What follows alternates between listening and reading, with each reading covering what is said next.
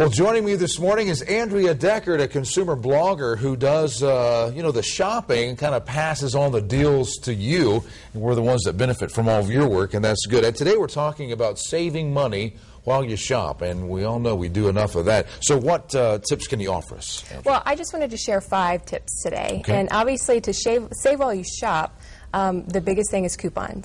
You know, find the coupons. There's actually coupons in the Sunday inserts. Yeah. And then you can also get printable coupons online. And when you visit Mommy Snacks, my site, I help guide you to the places that have the best coupons as well.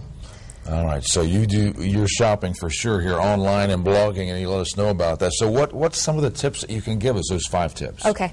So the second thing are the loss leaders, and each week you obviously are going to shop for the items that are on sale and the best price.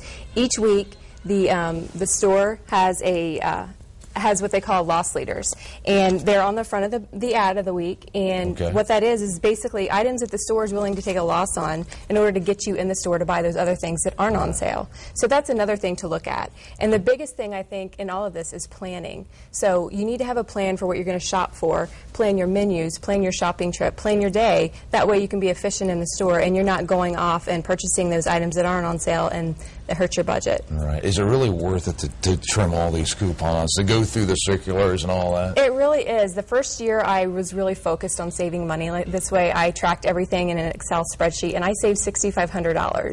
So, you know, that's a car for some people, and that actually helped pay for our son's surgery expenses.